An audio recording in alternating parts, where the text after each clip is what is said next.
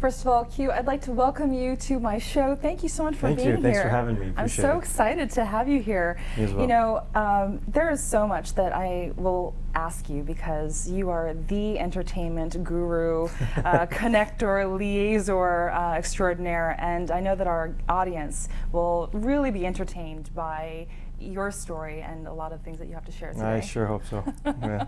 Well, let me introduce you and myself to the audience. Hello everyone, my name is Susan Lee MacDonald and welcome back to the interview. I am super psyched to have Kyu Lee on our show today. You're going to have a real treat in store for you because we are going to find out all about Hollywood and the Korean entertainment industry through none other than Kyu Lee. Kyu Lee, a Hallyu content producer, known widely for his connections in the Korean and U.S. entertainment industries. Kyu Lee played a pivotal role in bringing Psy and his sensational Gangnam Style to the States. He began his career at Sony Pictures as an assistant and then a marketer and distributor. And after watching the inspiring movie Taegukgi in 2004, he took on his first project taking a Korean movie abroad. Since then, he has been a behind-the-scenes force in Hallyu, helping top stars break into the American market. He is currently a producer for the girl group Blush, praised as the Spice Girls of Asia, and continues to be an important presence in the film, music, and sound industries, as well as in the development of Hallyu. Kyu Lee, a person who helps lead the way in new collaborations between the US and Korean entertainment industries. Join me, Susan Lee MacDonald, and hear about his experiences and insights on this week's The Interview.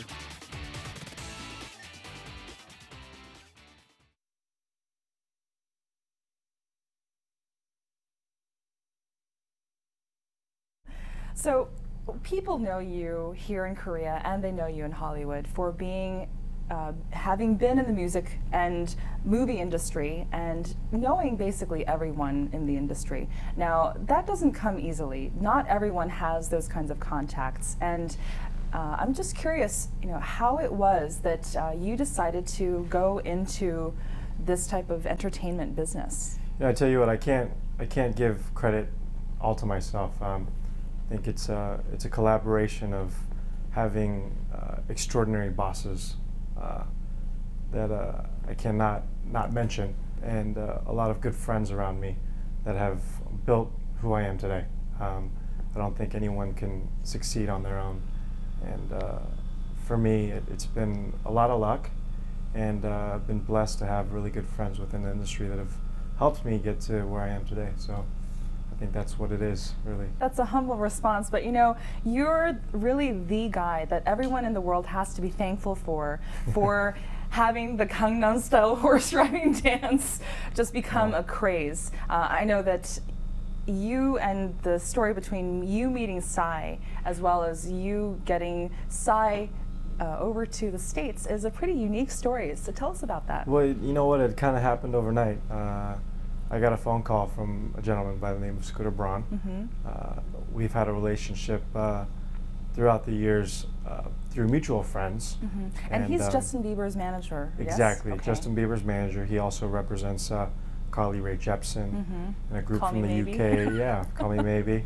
A group from the UK called The Wanted. And he's an extraordinary business guy. He knows how to balance what he has and leverage off the content that he has, and he's been very good at that. And I thought, you know, he would be perfect for someone like Psy. How it happened was he watched the video, yes, just by chance, and he recognized that Psy was Korean, and he called me one day, late July, I and see. he That goes, was about 2 weeks after the release of the music video, right? Right. Yeah. July 15th was the release of the video on YouTube, and a couple weeks later he watched it online. And he called me and he goes, "Hey Q, do you know this guy named PSY?" And I was half asleep at the time because it was like 3 in the morning, I think, Korea time. And I was thinking, who? I don't know what you're talking about, PSY. And I thought about it for a couple more seconds and I realized, are you talking about Psy? He's like, yeah, Psy or a PSY, it doesn't matter. I want the song. And that's kind of how it started. I see. Yeah. Wow.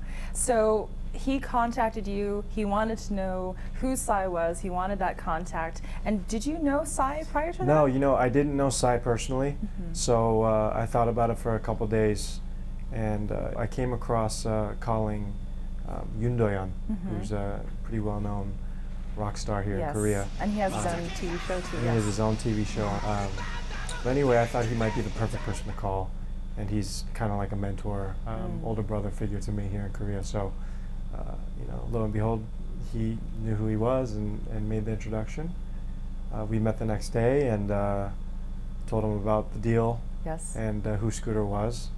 And I said, you know, it might be in your best interest that we go to LA. And we agreed and we flew over. When you flew over to LA, what happened? Well, I tell you what, I flew in a day early to meet Scooter and the folks and kind of discuss, you know, what could possibly be. I mean, at the beginning of it, Scooter just wanted the rights to the song, Gangnam Style. Really? And you know, I can't see Psy giving that up. No, you know what? I think not just giving it up. I don't think Psy understood the reason why. I think he was more surprised that someone outside of Korea saw the song and heard the song and wanted the song.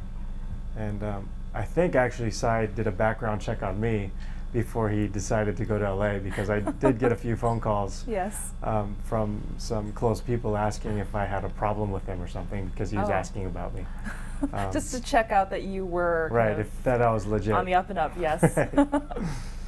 So I went a day early, and then, you know, I told Scooter, I said, you know, anybody and everybody can just buy the song and just make a remix or whatever, but how about I hand deliver you the guy?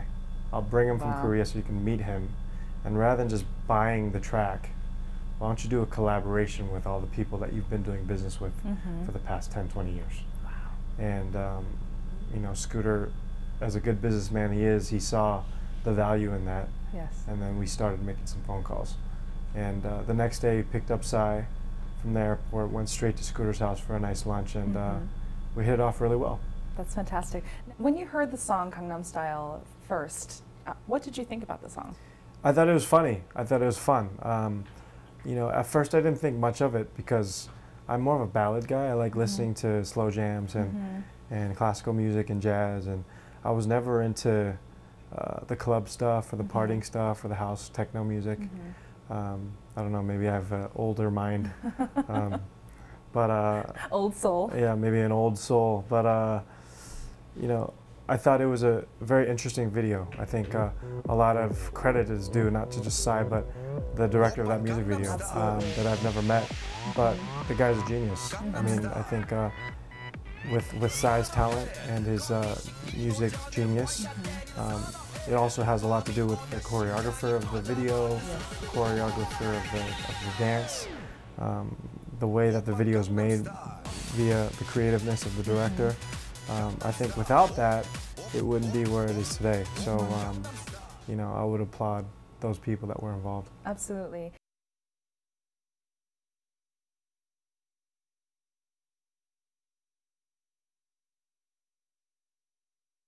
I'd like to learn a little bit more about what you have done career-wise, because it doesn't just happen overnight for you to have certain kinds of connections. And I'd like to be able to know, you know, where were you born? How did you grow up? Where did you grow up? And a little bit more about your background.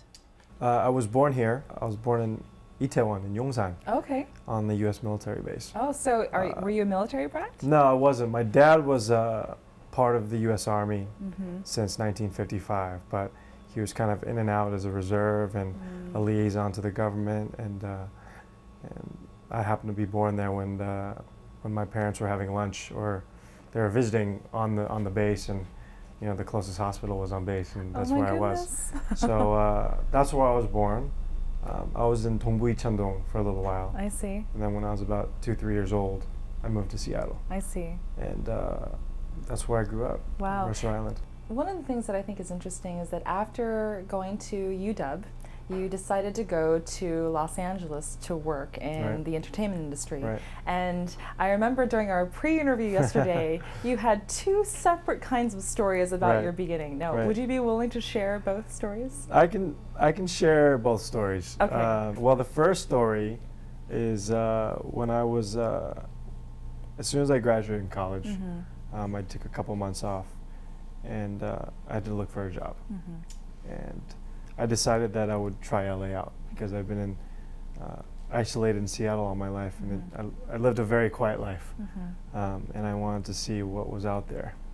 So I visited down in sometime around March of 2001. I visited LA to go see a friend, and in the process I printed out about 300 resumes to start dishing off to all the various companies that I've always wanted to possibly work with. It was a tough spot. You know, you're just out of college and you're trying to figure out what to do, and you just try to take what you can get at that time. You know, anything entry level as an assistant or in the mailroom, something to get your foot in the door so that you can build something for yourself, I think was important back then and even today. I mean, that's how most people start their careers. So I started dishing resumes off to Universal, Paramount, Sony, EMI, Sony BMG, all these various entertainment companies. I mean, even the LA Lakers or the Los Angeles Dodgers, anywhere that I had an interest in, I put a resume out. And what was the response? You know, you would get these things in the mail saying, we have received your resume, we'll keep it on file for 6 months, and if anything opens up, we'll give you a call. But I know at the end of the day, that's just you know, corporate policy to you know, give feedback to people that send in mail to certain companies. So I just knew that was like a nice way of saying thanks, but no thanks. Yes. But you know, that was totally okay. I was just excited that, okay, I sent a resume and I got a reply back. That's all I really cared about. And then from there, I could cross off things and move on to the next step. So. But it doesn't seem like you're the type of person to give up too easily. Right, I keep them in my back pocket. Yeah. And when the timing's right, I'll go back to them. But you know, you just try to keep as many options open as you can and take the best one that sees fit. And you know, I didn't get much of a good response from anywhere. But it also happened to be the same weekend of the Academy Awards. Oh, the Oscars, nice. Yeah, 2001. That year, Steve Martin was the host. That was when Crouching Tiger, Hidden Dragon was correct. on. That's when Crouching Tiger, Hidden Dragon was won 2 Oscars that year. So the first story is I was visiting LA, and so this is the official story up until now. Right, the official story up until now. I was invited by a fellow actor, a friend of mine, named Chang Chen. That was the story. He was one of the lead actors in the movie, and he called me last minute because he knew I was in LA, and he said, "Hey, I got an extra ticket. You should come." So proudly, I accepted, and I went to the party, and he introduced me to a bunch of executives from Sony and people involved in the movie, and one thing led to the next, and I ended up getting a job at Sony Pictures. That's story number 1. Fantastic. So what's the actual real story, if that's the official story? Because parts of that are actually true. It's all true. Okay. It's all true, except a couple of things were a little exaggerated. Okay. I have to know. what really happened was my friend had told me that the Oscars was on a certain weekend, the weekend that I was there, which was March 23rd, I believe, of 01. And I found out where the Oscars was. It was at the Shrine Auditorium. And so the day before the Oscars, I went around the block to scope out, you know, where it was, because I'm not from LA, so you know, I did kind of know my surroundings. So I went there, and they were already setting up for the Oscars. Okay. The production teams and the crew and the staff and the police, they were getting ready to barricade certain roads off and set up all the red carpet and all the festivity materials and whatnot. Yeah. And well, that must have been pretty exciting for you to kind of it was exciting. It was surreal for me because you don't get to see stuff like that in person, especially being a Seattle boy. But I scoped it out, and I tried to figure out, okay, what do I have to do in order to get into this party without being invited? Basically, you're planning to crash the Oscars. Exactly. So I found out where people were parking, where people entered, where the actors would be coming through, all that kind of stuff, and I actually went into a parking lot, and I saw an open convertible, and I took a Oscar pass out of the car. It was like a parking pass. Oh my goodness, that's awesome. So I was like, oh, I could probably use this tomorrow when I come back. I mean, not that I should condone theft, but that's pretty genius. Right, so went in there and I got this yellow pass. I wish I could have brought it, but it's in Seattle right now. But I kept all that stuff for memories down the line. So I got a pass, so I had a place to park. I had a free pass to get through traffic and to get the right parking spot to park at the Oscars. So that was step number one. Step number two, I needed a suit. I needed a black suit, but I came down for interviews anyhow, so I had one. Conveniently enough. Correct. Yeah. And so I went back home and waited for the next day. And what were you thinking during that day before? Were you doubting whether you should go or not? No. I had no doubt in my mind that to not go. I wanted to go for sure, and it never crossed my mind to change my mind. I was just wondering, okay, what time and where and how am I going to get in was more the question than anything else. So I took care of parking. I got my suit. I got the schedule. Now it's about getting in. Right. So, I went there about 2 hours before the next day, and I was in my suit, looking good. Yeah. And drove around a couple times, parked, and then walked around a couple times to see what was going on. You could see all these, famous celebrities: Will Smith, Denzel Washington, all these celebrities that you could only dream of meeting, that you've only seen on TV, and then I was looking for my timing. Yes. And there was no way that I could walk on the red carpet because, everyone, security and passes and all this kind of stuff, and I didn't look like anything to be involved in the Oscars. So I walked around the back. Okay. And like craft services and production people running in and out of this gate. And I saw a group of Asian people outside having a smoke break. Oh, yeah. And they were all in their tuxedos, and it was like Chow Yun-fat and Michelle Yeoh and the cinematographers all the people and whatnot. from Crouching Tiger, Hidden Dragon. Oh my goodness, okay.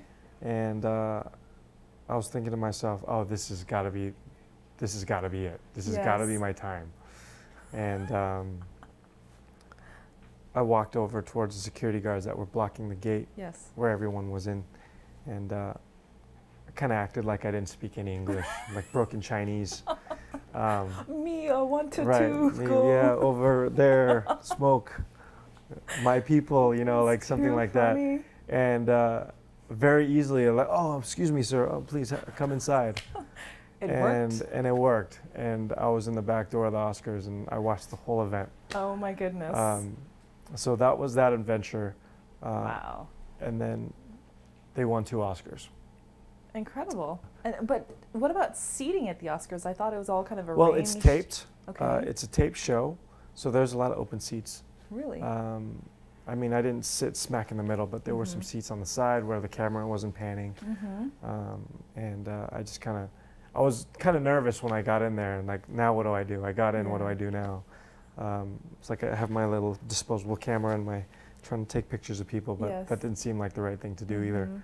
So I just quietly sat in the back, and if I looked suspicious, then I would stand up and go somewhere else and sit somewhere else. And it was, oh man, it was adrenaline pumping when I was in there. I can only imagine. It was the most surreal event that I've ever had in my life. Wow. One of the top 3, I could probably say. Amazing.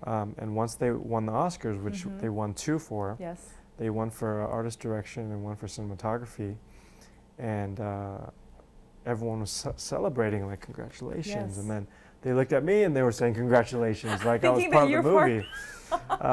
And what could I say? I was like, oh, thank you.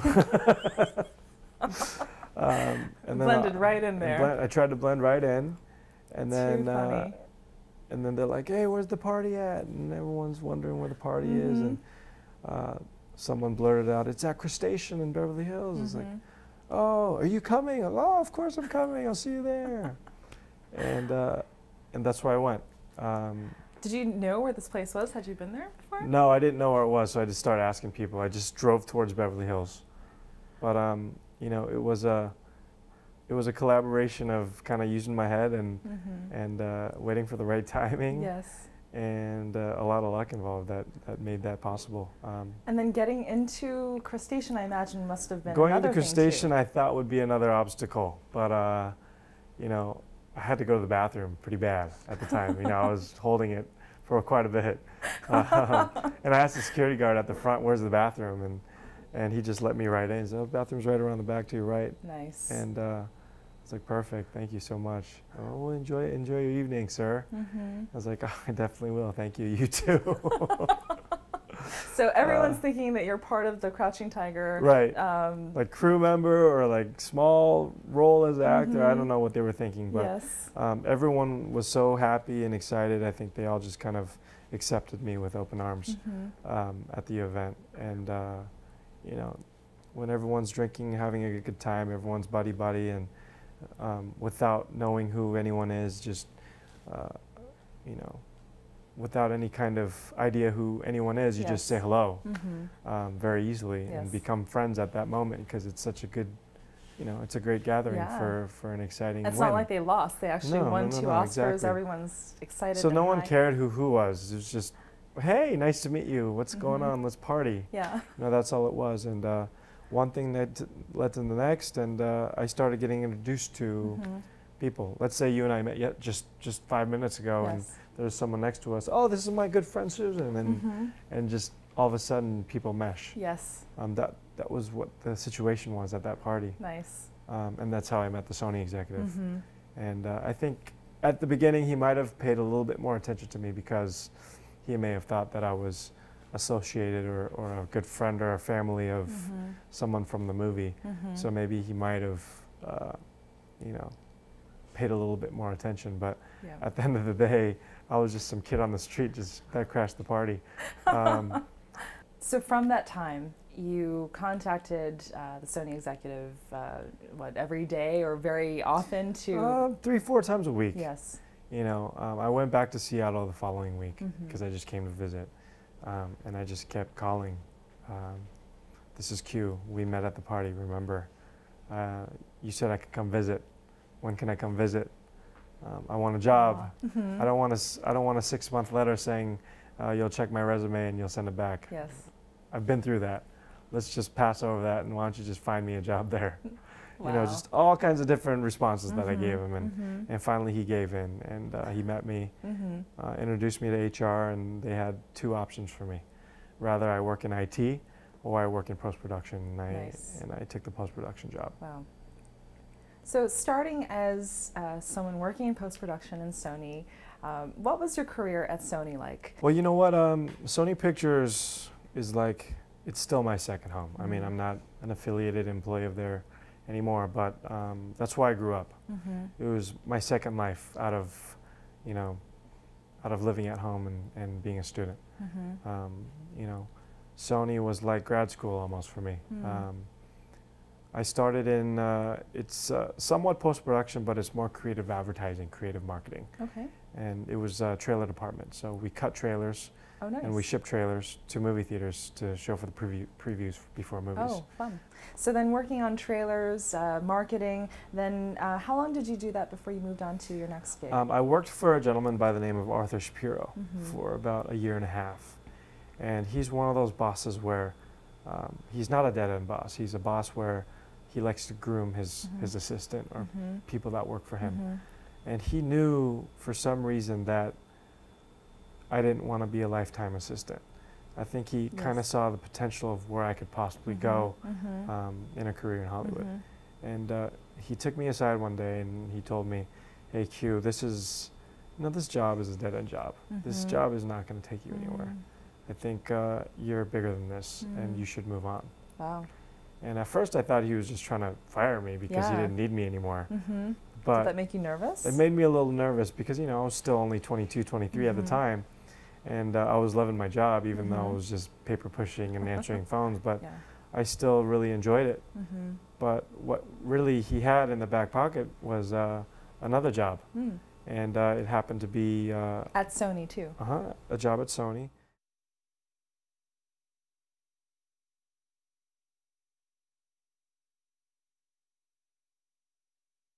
What really he had in the back pocket was another job. And it happened to be... at Sony, too. A job at Sony as one of the second assistants of the chairman of the company, who happens to be a gentleman by the name of Jeff Blake. Wow. That's a huge step up. Right. And he had heard in a meeting that he was in that Jeff needed a new assistant. And he thought I would be the perfect person for the job. And one thing that the next, and a week after, I was already working for the chairman of the studio. So you worked with Jeff Blake for how long after that? I worked for Jeff Blake for 4.5, 5 years. Okay. And I think I hit it off with him pretty good. You know, and how is that possible? I mean, you know, all the bosses, you're younger, he's so much older and experienced. All the bosses that I've had have been, they all hold a very dear place in my heart. They've all been very, not just a boss, but a boss that tells you what to do, but a boss that mentors you into someone bigger and better. Arthur Shapiro, Jeff Blake, Anne Elizabeth Crotty, who's my next job after I left Jeff Blake's office. All of them have been so supportive of my career at every aspect. And one of the reasons I got along with Jeff really well was he was a huge baseball fan. So, you know, we had that connection. Nice. We had something to talk about rather than just work. Yes. So being at Sony, having those bosses as my mentors was a huge part of my life. You know, I still keep in contact with all three of them, you know, on a monthly basis, even today. Nice. And I find ways to create synergy and build businesses around them as well. So Sony, 10 years of Sony was a huge impact in my life. And once you left Jeff Blake's office, then you went on to work with Elizabeth? I ended up working with Anne Elizabeth Crotty. Okay. She's a senior vice president in a division of marketing that does in-theater marketing. Yeah. And so were you working mainly in the U.S. or did you do stuff elsewhere too? Now, this position was actually kind of created since we didn't have any eyes on the home office side. It was more just interaction and trafficking and communication between the U.S. and various countries we were working with. You know, Jeff and Anne Elizabeth had discussed, hey, why don't we just have an international department and have Q head that. Nice.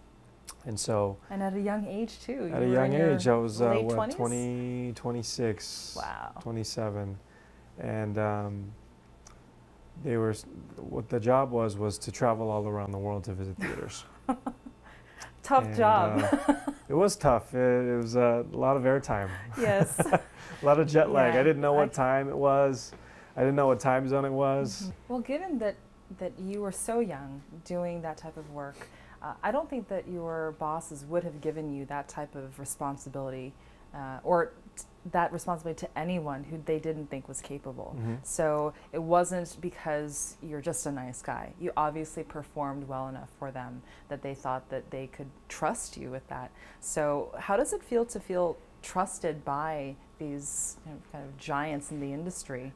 It's definitely an honor. I think it benefited to actually me being an assistant to them, to showing them how I organize myself and how I organize their schedule and how I put out fires or how I collaborate with other people and treat other people. I think they saw something like that and they believed that I might be good at dealing with other cultures and other personalities and make sure everyone's on the same page and achieve a common goal that we're all trying to do.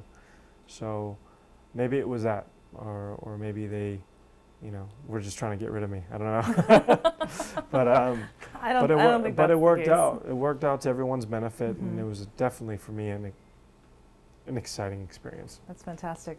So doing a lot of that traveling, I imagine that you traveled to Korea a number of times. Sure. Had you been interested at all in Korean movies? Had you been interested in maybe somehow bringing Korean movies Definitely. to the West? 2004 was the first time that I was introduced to a Korean film. Which one was that? I watched a movie called The Brotherhood of War, Taegukgi. That was a beautiful movie. It was directed by director Kang Jae-gyu. Yes. And I was very moved by the movie. What was it that moved you about that movie? It was very, not only the quality was amazing, just the story and the way that Jang Dong-gun and Won Bin were interacting. And the story itself was, it was moving, it was emotional. It was sad and it was triumphant. It was a movie that had every element that you could possibly want in a movie. And I took that film back with me to the back to the States, like in my mind. Since at the time I was Jeff's assistant, I wrote him a small little email, and then I talked to him in person. I said, "Hey, I just sent you an email, but I wanted to talk to you about it as well. There's this movie that I saw called Taegukgi. It was amazing, and I found out about it. It only cost $14 million to make. It's a very Saving Private Ryan-esque movie, at like a tenth of the cost. Wow. How did they do it? I mean, is there any way that we can, re-release it or do DVD distribution? Create some kind of awareness, because it would be such a waste to let this movie go without being noticed outside, just in Korea. It deserves to have some kind of worldwide recognition. Yes. And he said, "Well, let's take a look at it," and then he dished it off to some executives over that acquire movies, and they ended up picking it up. Wow. This is a shopping mall within Gimpo Airport. The 5th installment of the popular Marrying the Mafia series is being filmed here. We see actors Chung Jun-ho and Kim Min-jung moving according to the director's instructions. Everyone is focused on the shoot, and Kyu slips in. He stands and watches the shoot without a word. What brings him to the set at this hour? Coming to these kind of sets, I learn how the Korean crew operates. So if I can adjust to that and learn how they operate, I think it's a big advantage for me when I start doing my own projects. During break time, Kyu joins in on a conversation between producer Jung Tae-won and the actors. He finds a few moments to talk with Chung about upcoming movie projects. 양쪽 시장을 충분히 이해하고 있고 또 그들이 무엇을 우리한테서 원하는지 또 우리가 무엇이 필요한지 정확히 알고 있기 때문에 제가 만나는 사람들한테 그런 쪽 얘기를 하면은 제가 적극 추천을 하고 있어요. Kyu's schedule is usually packed down to the last minute, but whenever he finds extra time, he makes sure to drop by shoots like these to talk to the staff and learn more about Korea's movie-making process. I think Hollywood can learn a lot from Korea, and Korea can learn a lot from Hollywood. And I think if producers and actors and filmmakers can find a balance between how Koreans do business and how Americans do business, I think we can become a very huge global leader in entertainment. Let's talk about your work now. So you work with a company called STA. You also work with a international girl group. It's like the Asian version of the Spice Girls. Yes, it's called Blush. Great lineup of girls there from different countries. So you're doing a lot of kind of contents production. Is that right? Right. My main job is producing film. That's my dream job. That's what I continue to want to do and am doing now. So you have a few movie scripts that you guys are working on? Right, I'm working on 2 scripts right now. We're in the script process, so there isn't really much I can talk about at this time. But I'm working on 2 projects on the film side. I have my girl group Blush, and I also have a company called STA, which stands for Sonic Tier Audio. Okay, and what is that? Sonic Tier Audio, in simple terms, is like Dolby. You've heard of Dolby, right? Yes, You can just the stereo system. Exactly. Yes. Think of it as a Korean-made Dolby. But better? I wouldn't say better, but different. Okay. Different. How is it different? Our speakers are 30.2 and 14.2 channel speakers. Okay. So that means we have anywhere between, 15 to 70 speakers in one movie theater. Oh my goodness, that's a lot. And as opposed to what's a normal theater? Dolby speakers are 5.1 channel, and I think some have 7.1 and whatnot. But we have a system where we call it moving objects. Okay. So we can kind of throw sound in any direction, coordinate sound from where dialogue or sound effects are coming from when you're watching on the screen. Wow. And you guys are kind of fully patented with this technology? Right, we're worldwide patented. Interesting.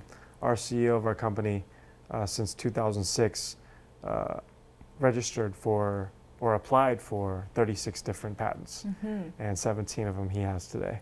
And we've put those technologies into our system, so it's unique from other systems. On October 12th, there was a special event for sports fans in the plaza in front of Seoul City Hall. It was the 2012 NBA 3x Korea Street Basketball Competition. Participants of all ages were bringing their best game to the courts. When we spotted an unexpected face in the crowd, content producer Kyu Lee, a leader in the globalization of Hallyu. What is he doing at a basketball game? I'm at this NBA 3-on-3 tournament event today because my girl group Blush from Hong Kong is performing a few songs. It's really exciting. I mean, NBA is a globally known pro basketball association. To be a part of something like that is an honor. The event not only offered an opportunity to compete, but also to receive training directly from an NBA player.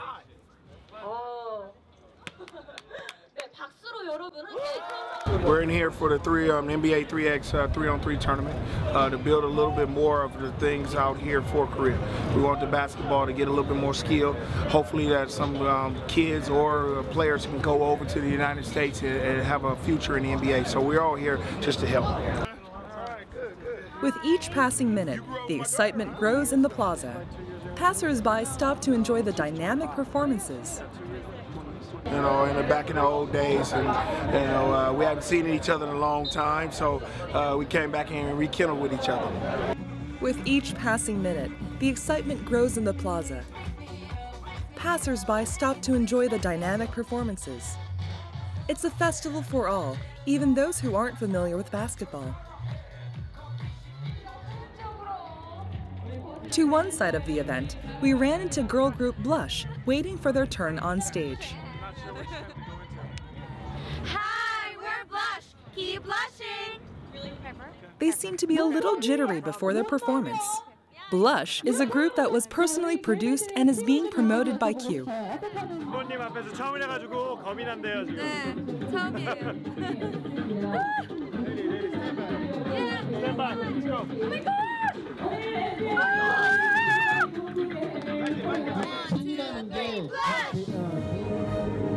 Audiences have crowded in front of the stage, eager to see the new group.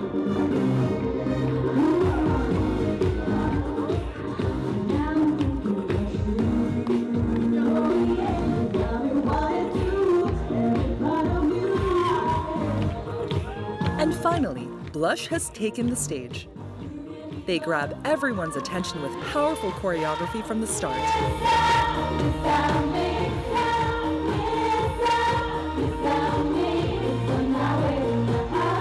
And as the song progresses, the audience participates more and more.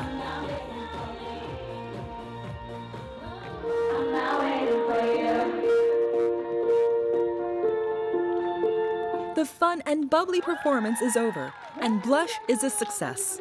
라이브로 방금 한 거 맞죠? 라이브로 잘하는 거 같다고. 너무 이뻐요. 그 말밖에 안. Yeah, that was really, really impressive. Very great dancing, beautiful girls. It was really, yeah, really good. Really enjoyed it.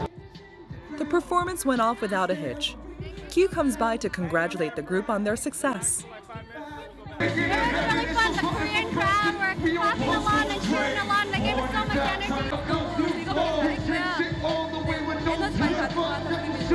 Woo! 사랑해! Yeah, 사랑해, Korea! Kyu Lee hopes to set new trends in culture by staying one step ahead and is always looking towards the future. Stars and fans alike are looking forward to see what cultural content he will bring to the table in the years to come.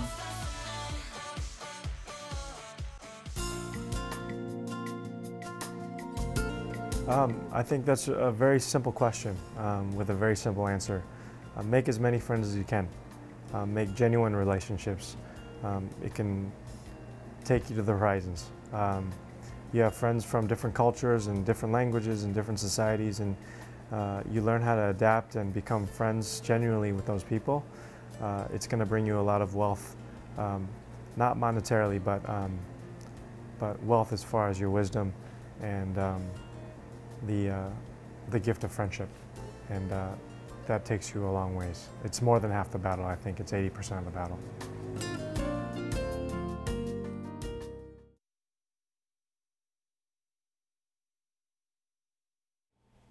You earlier talked about your athleticism a bit with your love for baseball. I'd like to learn a little bit more about that aspect of your life, because you were involved in not only college level baseball, but you were also working with the Korea team for baseball. Mm-hmm. So tell me about your kind of progress through baseball and how you got here. You know, everything in my life has never been very calculated. It all kind of happened all of a sudden. Wow. So the baseball thing, you know, baseball is like my first love. I love baseball, and it'll never leave me. As my baseball experience broadened and my network broadened, a lot of the players and people affiliated with Major League Baseball that I had grown up with since I was a kid would tell me about Korean players that came to play in the United States. And one of the first players that ever came into the U.S. was Channel Park. Yes. And through him, my network grew. And as more players started to come from Korea, I was always in Seattle greeting them. Shin-Soo Chu, who plays for the Cleveland Indians now, Yes. was also a Seattle Mariners prospect at the time when I had just graduated from college. And I was also introduced to him when he first got drafted to the Mariners. Nice. And him and I hit it off real well, and we became like a Jang Dong-gun kind of Like older brother, younger brother. Yeah, older brother, younger brother situation, and you know, I took care of him for the next 10 years. Nice. You know, so Shin-Soo and I had built this relationship over the past 10 years, and he's been a really good, you know, Dong-gun. Yeah. Yes. So then, fast forward again to Korea team, your involvement in you having Major that League awesome Baseball, Major League Baseball knew that I had a lot of relationships with Korean baseball players. And not only that, they knew me from a personal standpoint ever since I was a kid. How was that? Well, I was always involved in not just being a fan, but I had a lot of family friends within the Seattle Mariners organization. Oh, okay. So I was a familiar face at the ballpark. Okay. I wasn't an employee or an affiliated member of the team, but because I was there so often, people just recognized me from being around. I see. So Major League Baseball had once asked me in 2009 that they're doing the World Baseball Classic again. It was their second time doing the tournament. And Shin-Soo, who was also pending to, you know, discussing his to join the Korean national team, had a little issue because he wasn't physically 100%. I see. You know, he had a sore arm, and the Cleveland Indians were a little bit worried about him playing, but the KBO wanted him to play. The KBO is the Korean Baseball Organization. They want him to play. So it was kind of a tug-of-war pressure match between who's going to get him and who's not. So MLB had called me and asked me if I could kind of be in the middle and come along and help Shin-soo so he doesn't feel so burdened.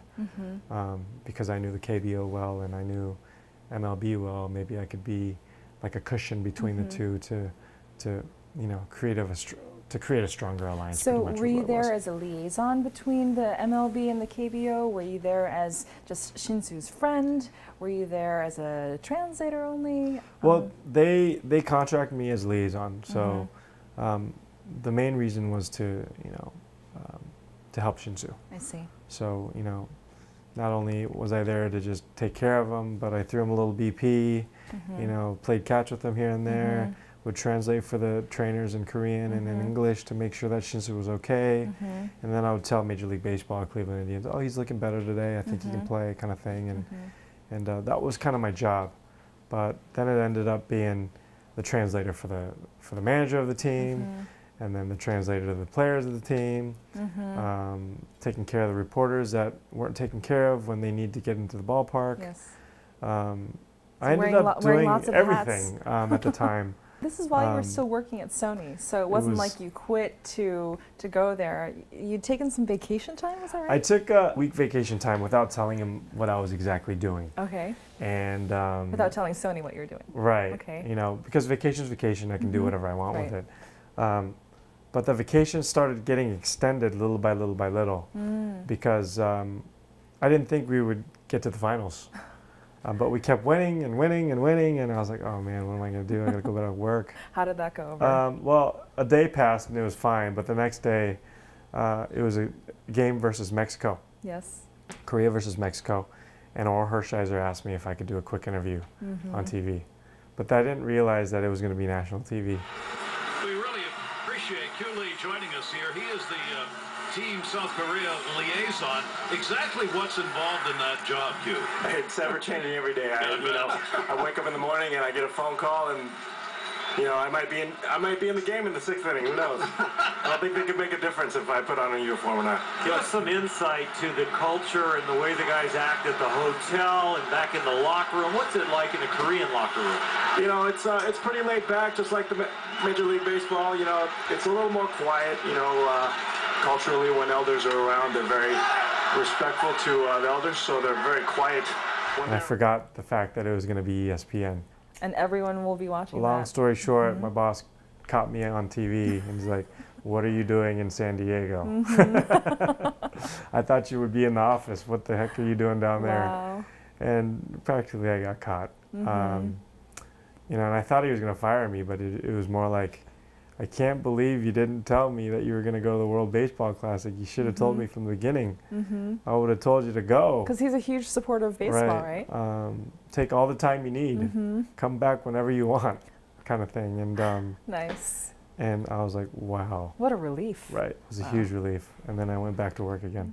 You must have felt great relief. It was a huge weight off my shoulders. It definitely was, yeah. So then you went back to Sony, but you know there's some great photos of you in the Korean team uniform, and that experience must have been pretty incredible for you. Definitely, it was extremely surreal and mind-boggling, and had the shivers going through my bones. Definitely, I wasn't a player on the team, but to be able to have an actual uniform, to have the Taegukgi on my chest. You know, I felt like I was actually playing for Korea, even though I wasn't. I was, and it was definitely an honor. You know, to be a part of an Olympic-esque event, where countries are competing against each other to, you know, achieve a common goal. It was definitely exciting. There's so much more that I think that a lot of our audience members would probably want to hear from you, and I think that we still have probably a lot more to be able to talk about, but unfortunately because of time we might have to kind of end soon. But one thing I'd like to be able to say is that, you know, how amazing is it that your life thus far has been about teamwork. You seem like a very hands-on kind of guy. You're not just about you, but you're about making everyone look good and work good together, and that this has been your life thus far. I can only imagine what the future holds for you, because you are the kind of guy that everyone wants on their team. Sony wanted you on their team. Blush wants you on their team. Psy wants you on his team. The Korean Baseball League and the NBL want you on their team. So it's not a surprise to me to hear that you've done so well thus far. So I can only wish you all the best. Thank you. And I hope to maybe someday be on your team as well. Anytime. You're on the INNERview team, so you've got that, one thing there. So, so thank you again for sharing your amazing stories. No, thank you. I appreciate that you see it like that. I take a lot of pride in trying to make, things into that kind of situation, and giving credit where credit's due. And I think if you give credit where credit's due, people are going to work that much harder to help each other out. And that's what creates excitement and synergy, and that's what I'm all about. Absolutely. Well, thank you again for joining our program. Thank you so much. Amazing Appreciate to have it. you here. Thank you again.